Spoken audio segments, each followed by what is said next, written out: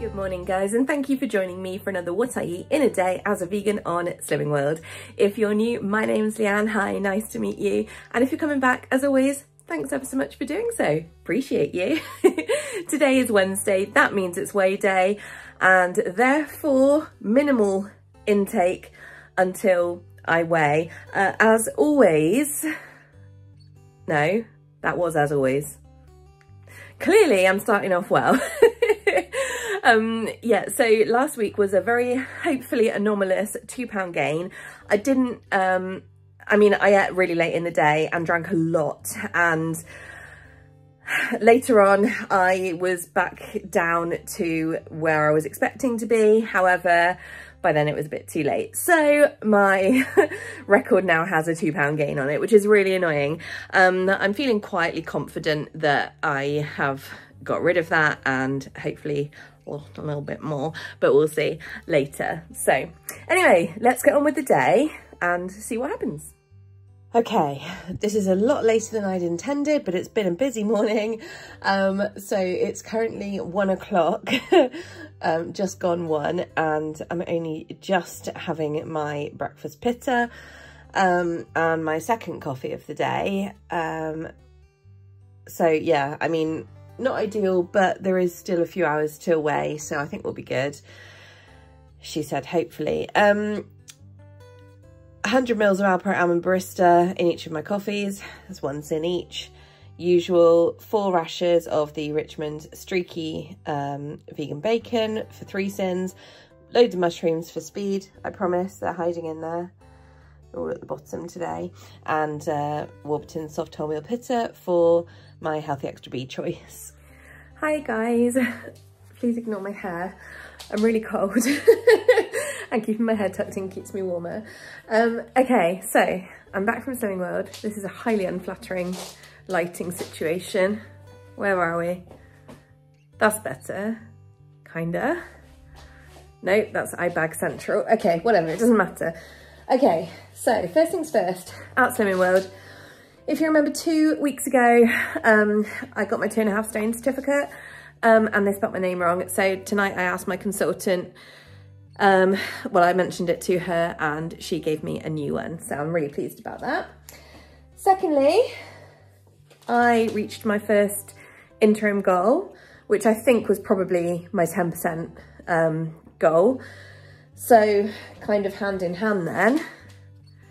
I got my Club 10 certificate, which means I've lost 10% of my body weight. I'm really pleased at that. And I also got an award certificate for reaching my interim goal. So that was really nice too. So I'm really pleased about that. And now what you've all been waiting for is the amount of weight I lost today. Well, not today, but you know, in the last week. And that was 7.5 pounds. So quite a large one.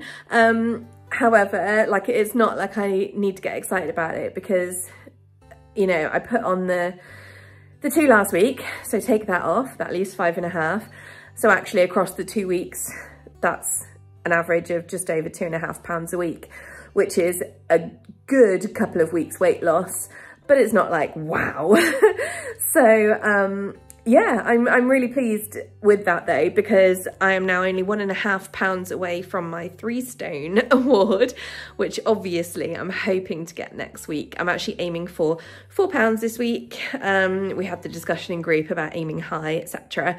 So yeah, me and another girl, we're both gonna go for 4 pounds, aim high and hope we get there.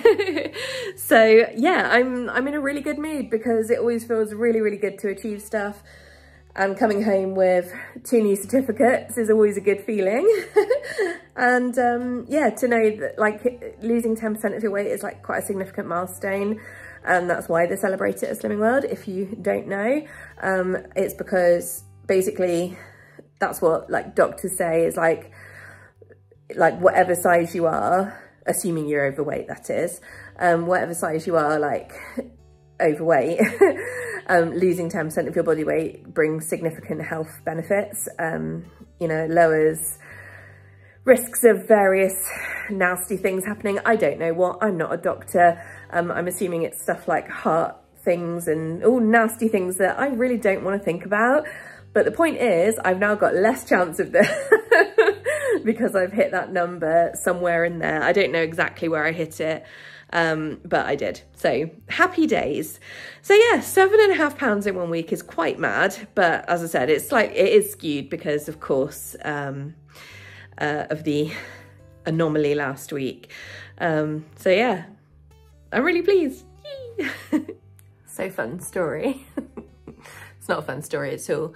I had a little overexcited munch, and basically I stopped in the shops on the way back. Well, you know, while I was still out, should I say, and just grabbed a few little bits. But I was really hungry and I was really fancying something salty.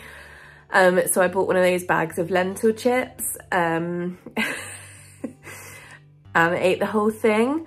And I've just worked out the syns because I didn't work out the syns before I did it. And they are a bit higher than I thought they were going to be. So it's a 95 gram bag. They're 5.5 syns for 25 grams. So I divided 5.5 by 25 using calculator because I'm not Einstein. And then I times that by 95 and it came out at 20.9. So essentially 21 syns for that big bag. And I'm not gonna lie, I don't actually regret it because I really enjoyed them. But I deliberately bought a big bag and not like a multi-pack of the smaller bags because then it just lingers and there's always the chance that I would have had like one now but then like 4 another day because that's how I roll. So I'm better off just buying one thing, having it, get out of the way, whatever. Anyway, the point is it was 21 syns and obviously I get 25 a day, but I had 2 coffees and of course my breakfast pitta, and in total those make 5 syns. So I am 1 syn over, which is fine, except that I need to have my tea still. But honestly, I'm not really hungry because those lentil chips filled me up. But we need some vegetables. So luckily I was going to have the last portion of that chili adjacent thing that I made the other day, but I don't really want it and it's going to be wasted on me, and also it's 3 syns. I do have tagine left from last night, quite a small portion. That's syn free, but I don't fancy that. I literally just want some vegetables because I feel a bit unhealthy because of having, like, you know, salty chips basically. So I'm just going to do super plain stir fry. Well, not super plain. So I picked up as well I've been all over the place today, I swear, as in all over town, like multiple times as well. Stupid. Anyway, so I also went in Sainsbury's and I got 2 of my favourite stir fry packets. So if you've been here before, you know that I like the what are they called? Taste the Difference baby vegetable stir fry vegetables. So they have garlic, ginger and chili already in them, and they're really, really good. So, and they're really nice vegetables in there. There's like 7 different types of vegetables, and the nice ones like tender stem broccoli, baby corn. They got like carrot ribbons. They've got I think green beans, courgette, like baby courgette. Other stuff I can't remember. I think they got coriander in there as well, actually. So they're really flavoursome. They're really good. So if I cook them, not in oil. Damn it. Okay, so if I cook them just in some water, I guess. Water saute them. I hate doing that when it's stir fry. It's crap. I may use a tiny bit of fry light just to help it get going. And the only reason I do that is because my pan is on its way out. I've said this many, many times. So yeah, I think I'll do that. And then I don't even know if I'm going to bother with the protein with it because honestly, I'm not that hungry. Like I said, those lentil chips filled me up, but I really feel the need to have some vegetables because I'm very aware that, like, I just feel crap. You know, you just need vegetables. Like, I don't know. Does anyone else have the same like vegetable addiction that I do? Yeah, I always regret it if I don't eat enough veg in a day. I always feel like crap. So anyway, there we go. I'm gonna make them somehow and I'll tell you how afterwards. I just had a genius idea. Instead of doing a water saute, I'm going to use my super duper non-stick pan.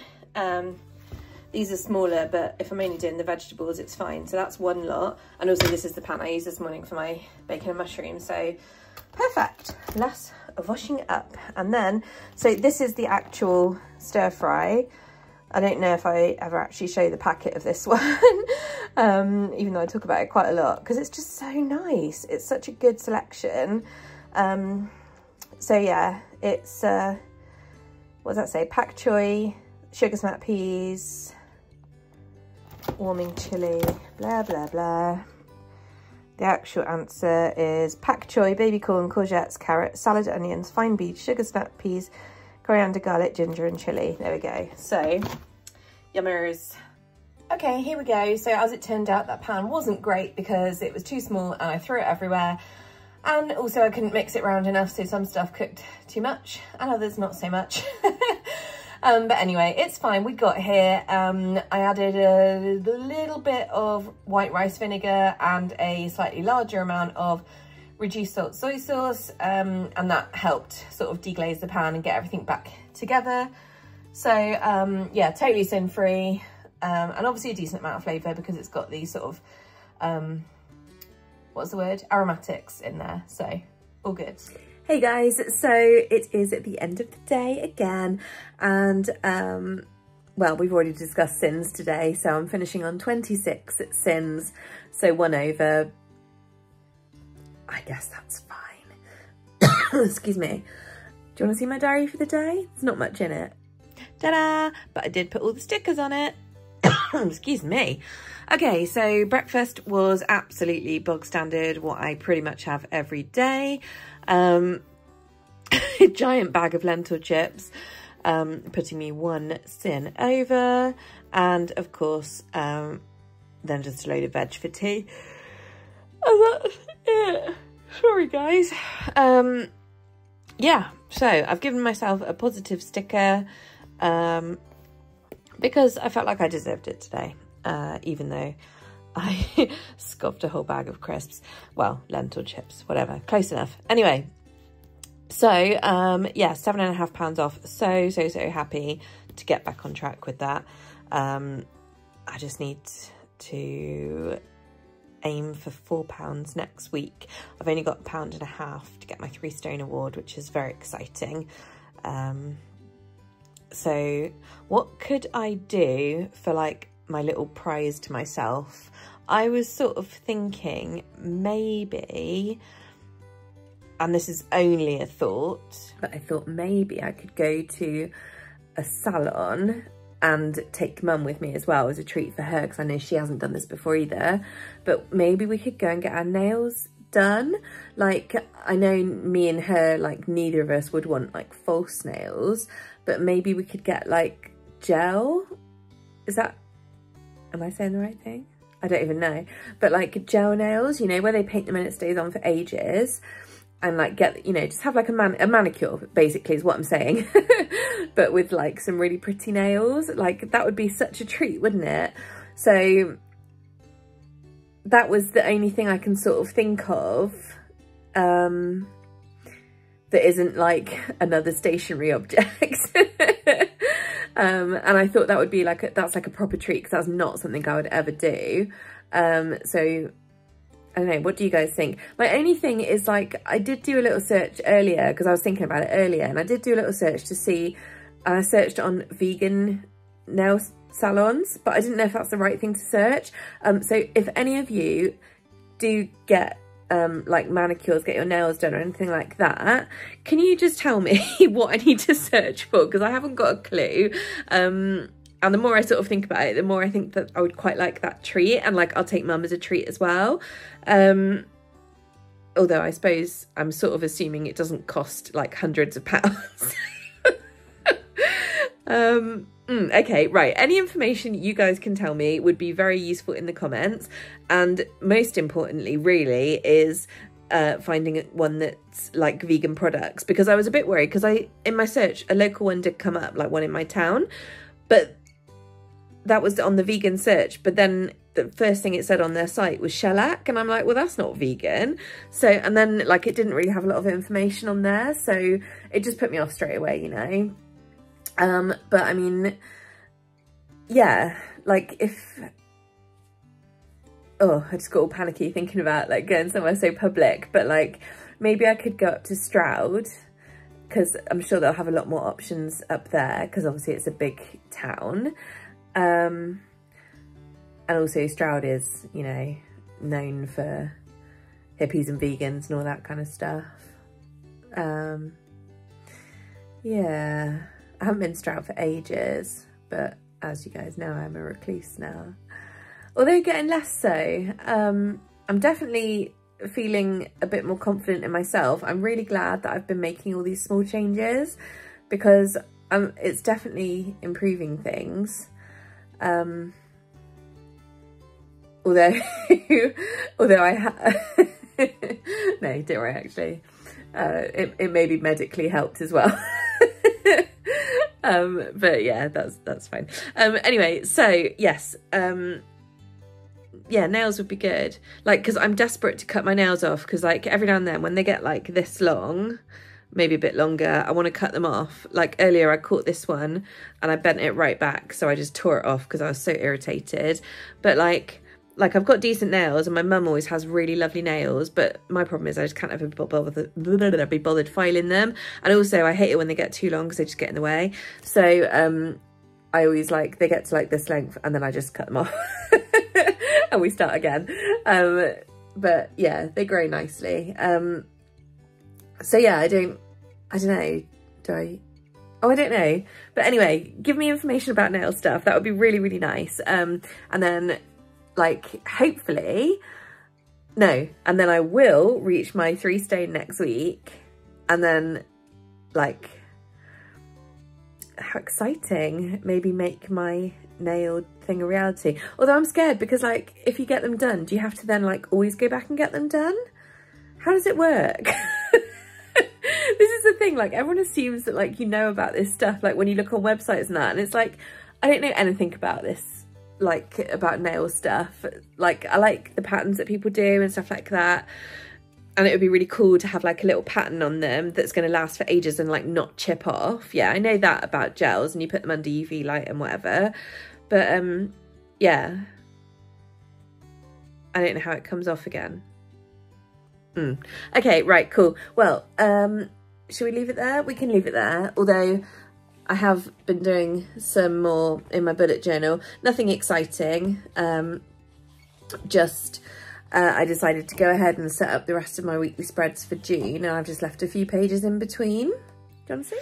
Okay, so obviously I've already shown you guys my week 1 spread, and then I had a second page. I don't think I showed you guys this one. I can't remember if I did this tonight or not, but I had it planned out before that. Anyway, so this is how I intend to incorporate meal planning, forcing myself to have a space specifically for it. So the idea being, every single week I do an inventory of my fresh stock. It doesn't have to be all those different categories and whatever. It doesn't have to be every single thing I have. It's basically just the stuff that needs using, or that I need to remember I've got. For example, if I've got like 10 tofus, then it's fine that I don't need to buy any tofus. I've got ink all over my nail. And then, yeah, and then meal plan is not so much a plan. It's more like a few meals that I would like to make that week. And then obviously shopping list. And then this is obviously a load of my Tipp-Ex tape, because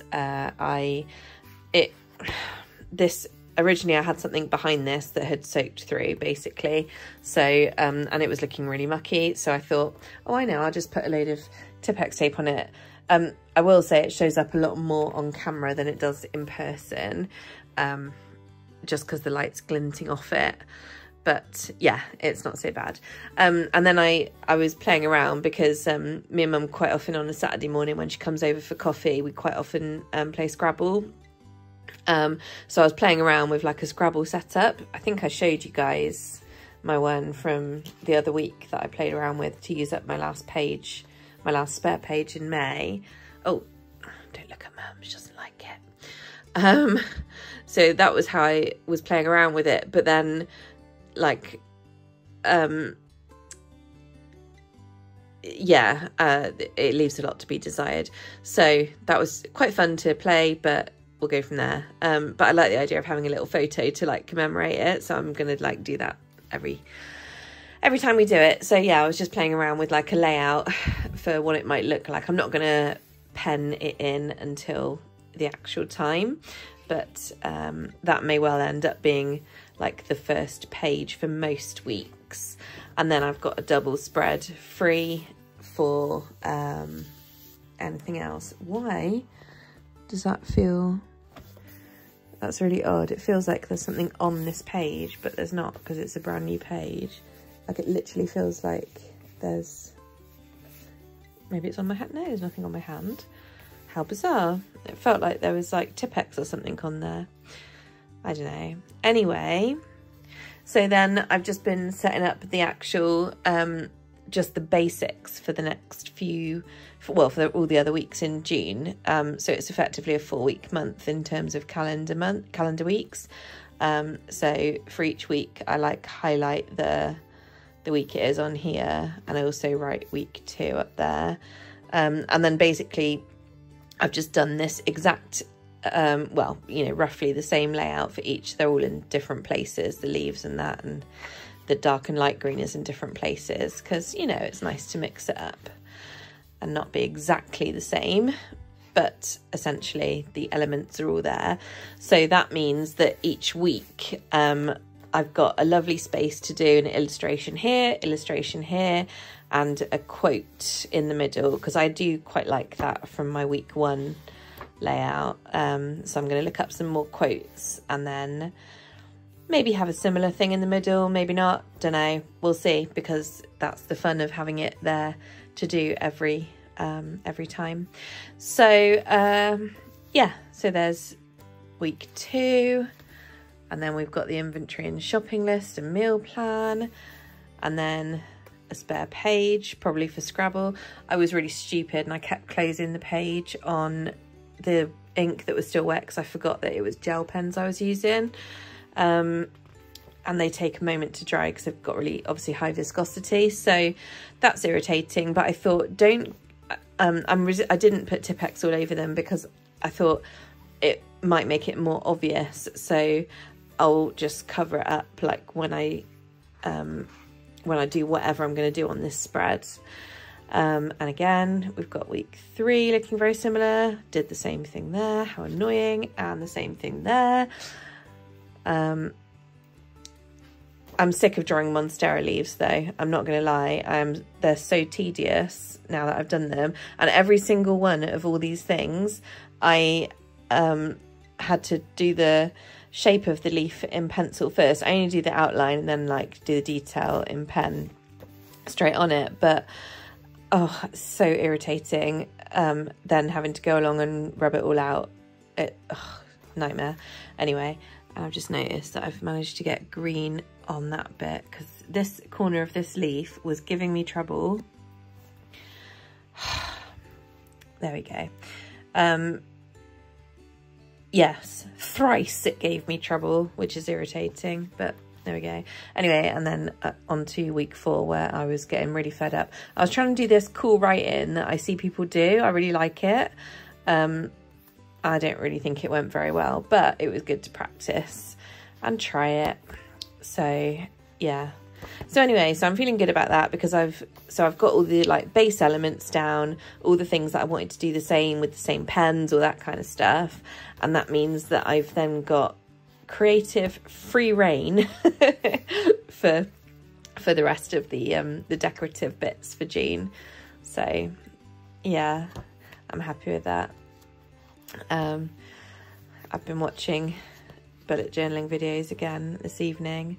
Some people are so talented, I swear.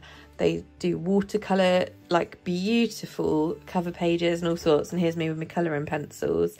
But do you know what? It's okay. Like, we do what we can do. And you know what? I'm not mad at how this looks. It's not perfect and it could be a lot cleaner, but it's also quite joyous to look at because like it's got lots of nice colours, and I think I've done a nice combination of like using pre-made stuff like the stickers and stencils and scrapbook paper and washi tape, and then doing freehand stuff and, you know, decoration. So I think this is quite a good page to actually show all of the different types of things that you can do, but except for this, but that was literally, I had to put them up there. There was no choice. Anyway, cool. Okay, right, so let's leave it here, and I'll bid you adieu. Thank you so much for watching. Cannot believe I lost 7.5 pounds. That is just insane. I would have had Slimmer of the Week if I hadn't had my anomaly last week, so that was annoying. Oh yeah, but I lost 9.5 pounds in total in whatever this month was, May. That's what she told me. So I think I was second in line for Slimmer of the Month. There's this guy in our group who just always loses loads. Like literally, he's only weighed in for the last 2 weeks and he's lost a stone. It's very irritating, but he's so lovely, no one cares. Anyway, yeah, so I will just realised that I need to add that to my weight loss graph. So I'm going to do that now, and then I'm going to go to bed because it's really late. Okay, bye.